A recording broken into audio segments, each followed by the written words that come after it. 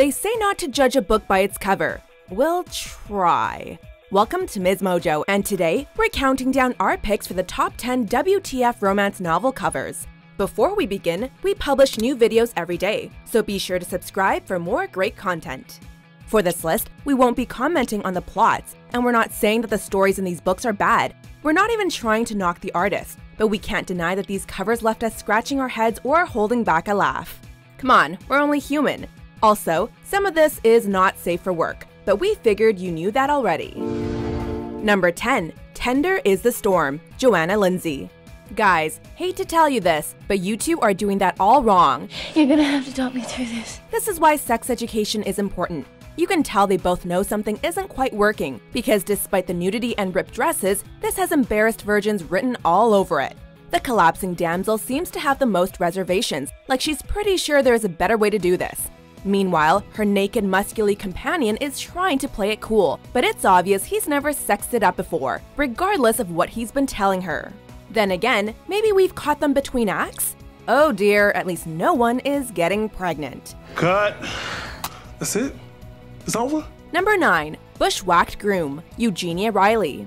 Like many beautifully what the F things, this cover begs more questions than answers. Why on earth did she just offload that gun in her bedroom? And why the doofus grin? Shirtless wonder? Even if that is some kind of foreplay, that's just irresponsible gun ownership.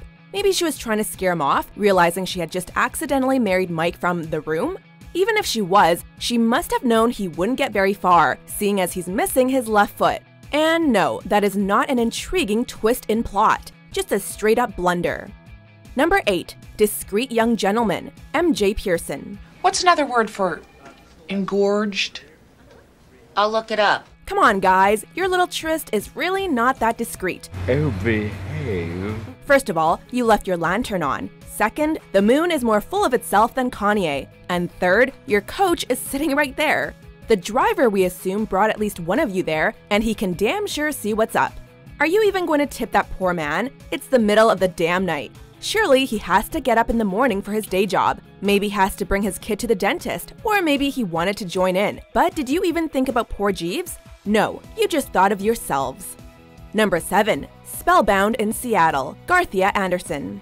While plots are irrelevant for today's list, we think it's important for you to know that Mr. Sorcerer's name is Vorador, because what else could he possibly be called, right? We know he's busy seducing a rubber-spined young Heather Locklear, but perhaps someone should tell the Warlock/Pierce Brosnan lookalike that what they're doing is really dangerous. There is lightning, Vorador, and you are holding a long metal object. Sexy times can wait.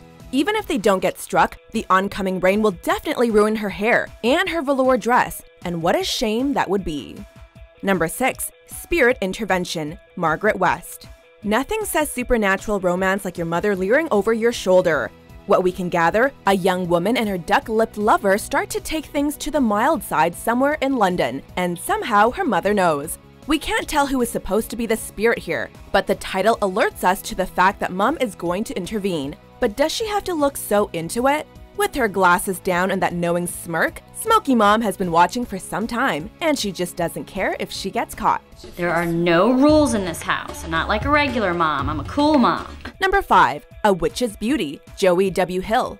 No one will want to miss the burning passion between the utterly disinterested angel and the daughter of Cthulhu, who is unable to figure out how buttons work. But really, if she's a sea creature, does she even need clothes? Would that hold up after years in saltwater? As for bored Angel Man, does a semi-omnipotent immortal being even have hang-ups about nudity? It's possible he might be naked. We can only see his Intercontinental Championship belt. There's a lot going on here, and a lot of logistic questions, like, how can this possibly work? Yeah, I'm a little confused too. How do I, with the tail and all? Number 4. Writers, Jilly Cooper. This may be pretty tame compared to some of the entries on this list, but for some reason, that just makes it even funnier. This cover was enough to make Writers a classic bestseller, and has been reproduced faithfully over the years. It is as subtle as a hand on a breechy ass. The best thing is the position of the hand. It's more appreciative than exploratory. Here is a man who knows a quality butt when he sees one. You expect that above the shot, he is not giving the lady a creepy leer, but a knowing nod of approval, with her full consent, of course. Can't touch this. Look at my eyes, man. You can't touch this. Number 3. Let Me Come In, Linda Jones.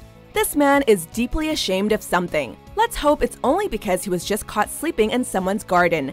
By the looks of things, party night at the farm got a little wild, and Dudson McBroseph here ran off and passed out with some piggies.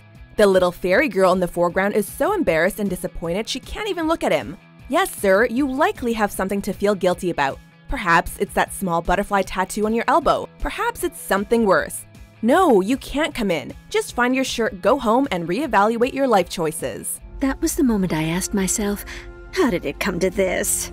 Where did I go wrong? Number 2, Ghost of a Chance, Jane Ann Krentz.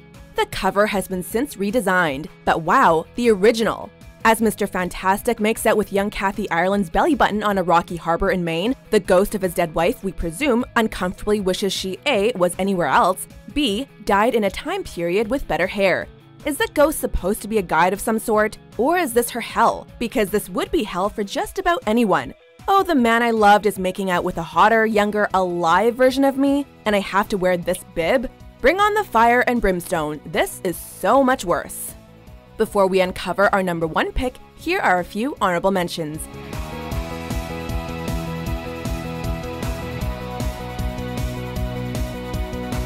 Number 1, Fabio, multiple covers. Sure, this is cheating, but how could we just pick one Fabio cover? Come on, he actually improved any cover he was on, kind of, and there were dozens. The fantasy man of lonely housewives and college girls and boys around the world. The name, the pecs, the hair. This guy knew his brand before branding was even a thing. Often portrayed as either a tender, gallant, over-the-top fantasy protector type, a brooding, soulful loner, or a shirtless, lusting beast, there was a Fabio for everyone. While he started off as the eye candy, he eventually wrote his own Fabio line. Publishers knew what their audience wanted, and he did too. Do you agree with our picks? Check out these other great clips from MsMojo and subscribe for new videos every day.